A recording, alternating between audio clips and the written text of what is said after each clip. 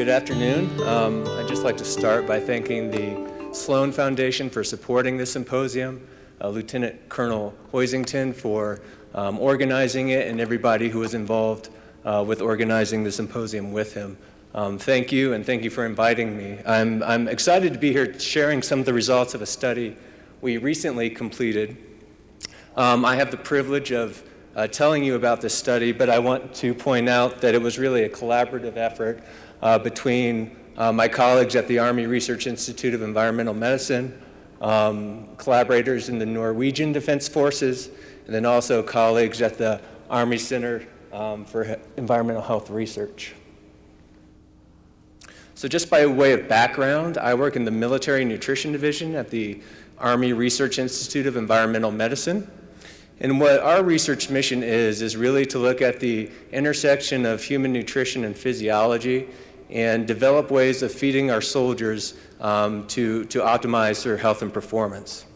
So the gut microbiome really falls into this nutrition warfighter performance intersection. So the overarching aim of a lot of our research, to include the study I'll tell you about today, is to understand how what we're defining as operational stressors, so things that our military, our warfighters are exposed to that are fairly unique to them, and they often experience them in combinations, which makes them very different than a lot of civilian populations. Things like rapid changes in diet composition, going from eating a normal diet to eating nothing but MREs. Energy deficit, so that's a concept of not eating enough calories to maintain your body weight. We commonly see soldiers in the field losing lean body mass because they can't eat enough. Sleep deprivation, prolonged physical activity, climatic extremes. All these operational stressors have in one way or another been linked to the microbiome and to health outcomes, mostly in animal models. So we're looking at how these all come together to influence the bidirectional communication between the microbiome and the gut and the host to ultimately influence warfighter health. One of the health outcomes we're interested in is this concept of intestinal permeability. Dr. Bremner mentioned it earlier. The reason we're interested in this is because the intestinal epithelium really is at the interface between the gut microbiome and human health. In a normal, healthy state, that barrier functions to let good stuff in and keep bad stuff out. However, in a damaged state, what happens is pores open up between cells, and they aren't as selectively permeable to unwanted compounds. So unwanted compounds such as bacterial lipopolysaccharide and other antigens can get into circulation, cause inflammation, unwanted inflammation, potentially cause GI distress, impact cognition and performance, and have a variety of other health effects. So we're interested in this concept of how intestinal permeability comes into play. The study I'm going to tell you about today encompasses all that. We're interested in this multi-stressor military training environment. So what happens when you take warfighters who are being exposed to a combination of these stressors, take them out in the field, how does that impact their microbiome, what the microbiome is doing, and then also some health outcomes. So this was a study we did in Norway with Norwegian soldiers as part of their normal training program. They were participating in a 51-kilometer cross-country ski march, which took them 4 days to complete. We designed the study to look at different feeding strategies for maintaining body weight and muscle mass in the field. So there's 3 diet groups. They're not as relevant to this talk, but I'll point them out because they'll show up again in the graphs. We had a control group that received 3 Norwegian rations a day. We had 2 supplement groups, a carbohydrate supplement group and a protein supplement group, who both received the 3 Norwegian rations, but then additionally either a protein supplement, 4 energy bars a day, or a carbohydrate-based energy bar. We took urine, stool, and blood samples before and during or after the training, and we used food logs to measure exactly. We provided them their food, and we can measure pretty much exactly what they were eating during this march. We used the stool samples to look at microbiota composition and also metabolite profiles. So the sequencing work was done by colleagues at the Army Center for Environmental Health Research. We looked at the V3, V4 region of the 16S gene. Ultimately, that gave us 83 genera and 12 phyla to look at in our analyses. We shipped samples to Metabolon to do stool metabolomics. They used a variety of UPLC and SMS methods. They were able to identify 694 compounds in our samples.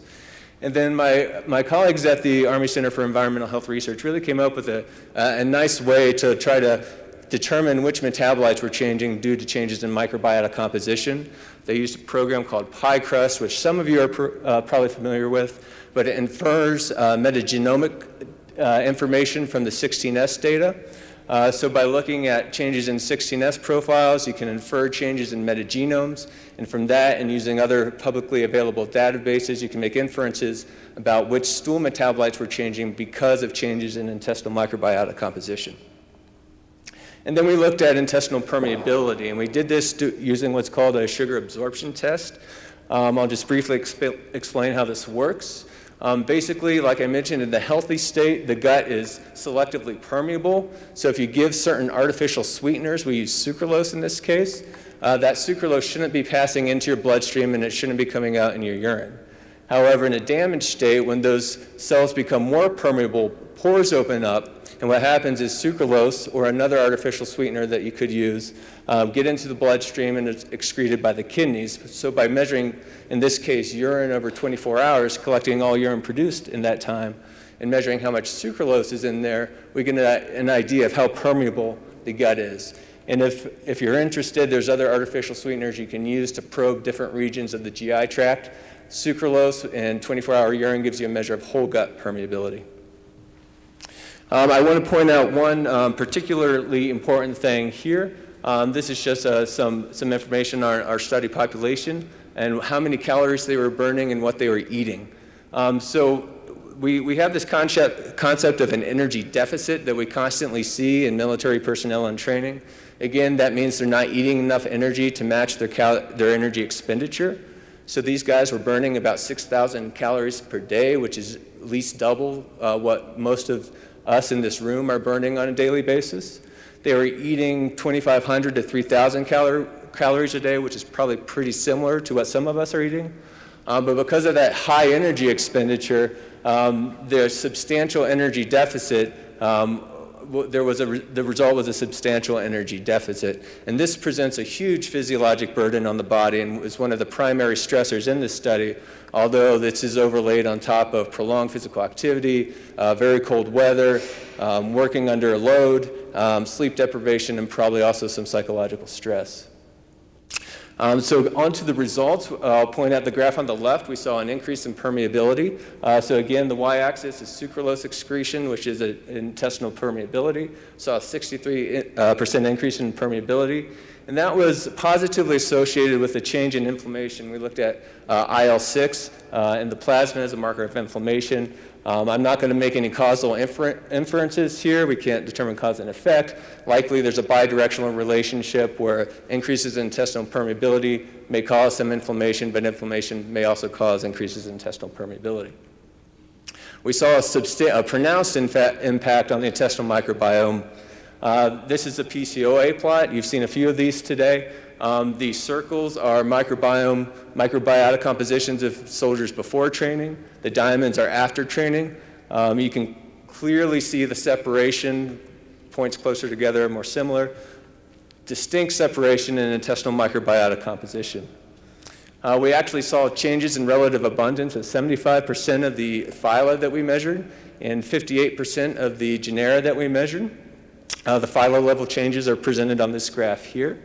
What was interesting is we only saw a decrease in one phyla, Bacteroidetes, and an increase in relative abundance in most other phyla, to include some of the less dominant taxa at the beginning of training. We didn't see as pronounced effects in the stool metabolome.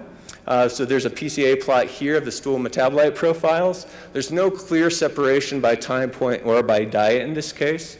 Nonetheless, we did see changes in levels of 39% of the metabolites we measured in stool, and we were able to link 25% of those to changes in intestinal microbiota composition using the pipeline I mentioned earlier. So what we wanted to know was the microbiome contributing to this increase in intestinal permeability that we measured? And to do this, we looked at what was the state of the intestinal microbiota before training, and was that related to changes in intestinal permeability. And we found that there were a few signals suggesting that the pre-training microbiota was related to this increase in intestinal permeability. So if you look at the two graphs on the top there, these are signals that were associated with lower increases in intestinal permeability. So a higher diversity before training and a higher relative abundance of actinobacteria before training was associated with a lower increase in intestinal permeability during training. Conversely, if you look at the bottom two graphs, a higher relative abundance of proteobacteria and a higher relative abundance of Pseudorella, two known pro-inflammatory taxa, were associated with larger increases in intestinal permeability during training. We wanted to do the same thing with the stool metabolite profiles.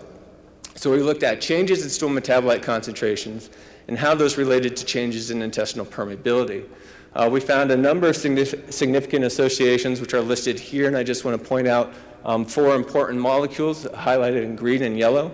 The 2 highlighted in green are secondary bile acids that are known to be produced by intestinal bacteria. Decreases in these secondary bile acids were associated with larger increases in intestinal permeability, and there is evidence to suggest that secondary bile acids do play a role in mediating gut barrier integrity. Cysteine and arginine are amino acids. I highlight these in yellow because these were 2 amino acids that were linked to changes in intestinal microbiota composition using our bioinformatics pipeline. What's really interesting about these 2 amino acids is they're both precursors for compounds known to or thought to impact gut barrier integrity. Cysteine is an important component of glutathione, which is an antioxidant, and arginine is essential for nitric oxide, which is an important vasodilator, and it also has some other roles in the gut health. So I just wanted to summarize briefly. The key findings were that military training resulted in an increase in intestinal permeability and inflammation, and these changes were observed concomitant to changes in intestinal microbiota composition and metabolism. A higher microbiota diversity and a higher actinobacteria relative abundance before training, and a lower, I should say, proteobacteria and Pseudorella relative abundance before training were associated with larger increases in intestinal permeability during training. And then changes in cysteine and arginine, 2 amino acid precursors of compounds known to or thought to influence gut barrier integrity, were also associated with the intestinal microbiota and with the changes in intestinal permeability. So to conclude, we think these findings demonstrate that a multi-stressor military training environment can have deleterious effects on intestinal barrier integrity, and this occurs concomitant to changes in intestinal microbiota composition and metabolism. So what we feel is these findings start to provide support for potentially targeting the pre-training microbiota as a way to mitigate some of the decrements in intestinal permeability we observed here. Of course, more studies are needed, but preliminary evidence nonetheless. So that's really in the wheelhouse of our group. Being from the Military Nutrition Division, our goal is to develop better ways of feeding our soldiers, as I mentioned.